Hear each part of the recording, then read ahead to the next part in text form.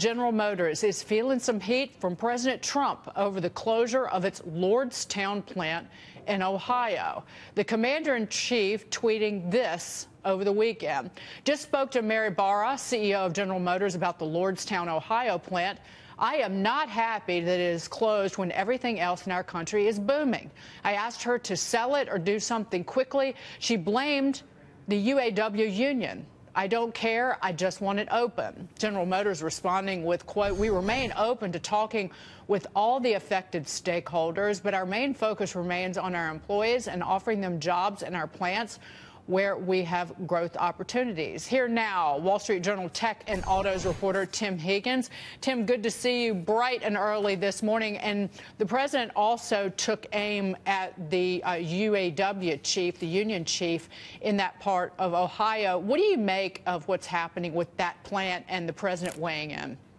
Well, on one hand, he needs to, right? This was a campaign issue, promising jobs there and telling people to keep their houses because they were going to be safe. But on the other hand, it's a savvy move here to poke at the UAW, especially the local leadership. Those local rank-and-file workers, many of them support Trump. And so here's a base that he needs to support, whereas the leadership of the UAW has traditionally supported Democrats. They have a political arm. They're very active in presidential campaigns, whether it's through money or organizing. And here's an opportunity to put a wedge there, potentially.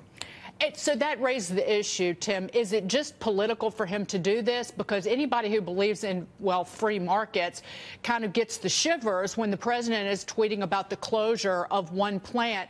And talk about that. So it appears to be, is it just political? Or are there any indications that the government is going to take a hand in doing something about this Lordstown plant? Well, when it comes to General Motors' Lordstown plant, it has long been political there. Remember, go back to the Obama administration. That Cruze, the small car that was made there, really became kind of a symbol of the Democratic administration's efforts to save General Motors with bankruptcy reorganization, and then it became a political hot button through the presidential campaigns that followed. So Lordstown has long been a place where politics and business have swirled together. And though I mentioned David Green, the UAW 1112 president, David Green, did comment on Fox News yesterday about the role of union salaries in the plant's closure. Listen to this. General Motors has plants all over the country. They're UAW negotiated facilities. You make $30 an hour, whether I'm in Ohio, Tennessee, Alabama. Well, I mean, there's a reason though that the major foreign companies don't like dealing with the unions and go to states where they don't have to. Well, they like to exploit workers. Workers just want to have a seat at the table. We don't want handouts. We just want a fair day's work for a fair day's pay. Well, Tim, why didn't the union workers in that region at that plant have a seat at the table, so to speak? What was in the contract with the UAW by General Motors that would let them to basically shut down this entire plant? Well, technically, it's not closed, I guess. That's really what GM is doing, is setting up this to be a negotiating point in the contract this summer. We're heading into a big round of contract talks between the GM and the UAW, but also Ford and Chrysler. And so what's going on right now is going to put intense pressure on those talks, higher than normal, because, A, this is becoming a political issue. So you've got GM going to the table with the UAW, and this isn't just about the economics of those contracts, but it becomes something beyond that. It becomes really kind of a discussion in this country about jobs in America. Tim, talk about the need for General Motors to close this plant, however. That General Motors, and please correct me if I'm wrong, has more excess capacity, if you will, than some of the other automakers in the United States. I'm thinking about Ford and even Chrysler Jeep, that this was kind of a necessity.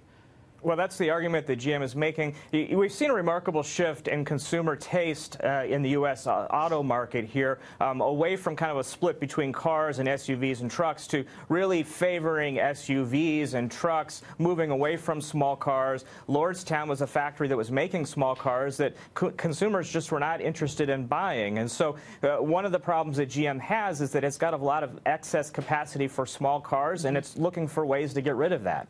And anybody who remembers the auto bailout, it was a $50 billion bailout of General Motors by the federal government, quite frankly, wants GM to right size and to have the right amount of capacity for the automobiles that it sells. Right, Tim?